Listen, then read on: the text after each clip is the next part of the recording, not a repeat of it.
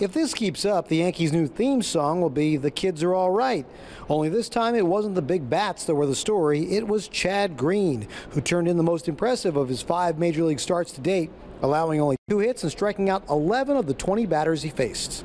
It's always a nice boost of confidence, I guess, just to know that I can repeat the results, I guess, kind of what I'm doing in AAA. But yeah, I mean, I thought I got to give a lot of credit to Gary.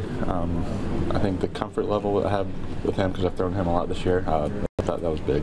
Since we've seen him in spring training, his slider has improved drastically, his cutter has gotten better, his changeup, he's worked on that, he's worked on holding runners better. I mean, just a lot of different things. And we loved his arm, and that's why, you know, we traded for him.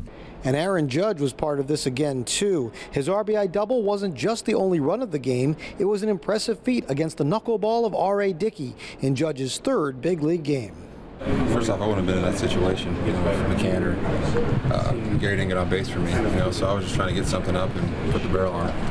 I'm comfortable because of my teammates. You know, these guys I've played with for 2 years now in spring training, a couple guys like Gary and Chad Green, a couple guys I played in AAA with, you know, they're just kind of helping me relax a little bit, and I'm leaning on them a lot. Just 4 games over 500, the Yankees aren't a great team, but they are officially in the race. They're 5.5 out in the division and 4.5 out in the wild card. They've taken some hits lately with their starting pitching. That's why Green's performance was especially huge. Staying in the race with youngsters like these might get frustrating, but it could also be very entertaining. At Yankee Stadium, I'm Sweeny Murti, SNY.